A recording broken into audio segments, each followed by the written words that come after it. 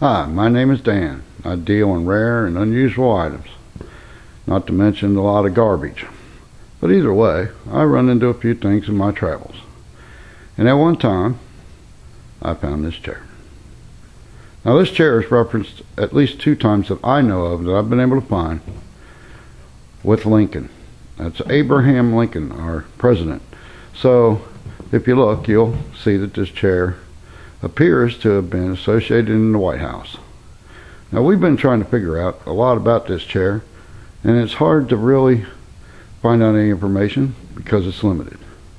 This chair is a folding chair, and if you find that the president had a little desk, and this chair seems to have been associated with that desk in the White House. Now I do not believe it was set in. I think it was ornamental.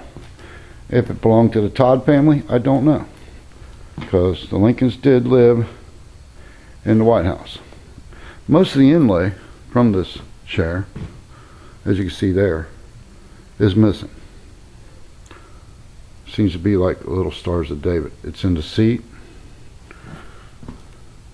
It's all along the legs. A lot of the inlay has fell out over the years. This chair has to be a minimum of 140 to 160 years old, and I'm going to pick that range because it has to be that old. Now I've had this chair quite a number of years, and I'm interested in selling it at this point for the right amount of money and to the right person. So anything that you find on this chair information wise, please get in contact with me, because I would love to know.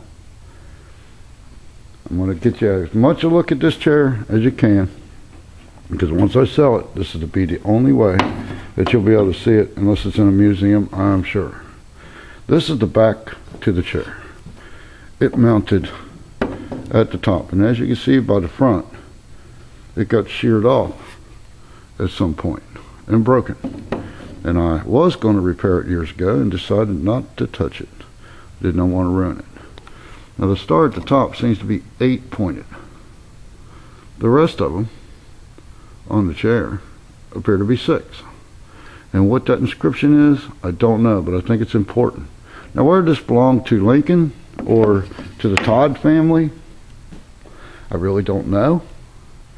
It could have been a gift from a foreign country to the United States of America. I mean, we really don't know.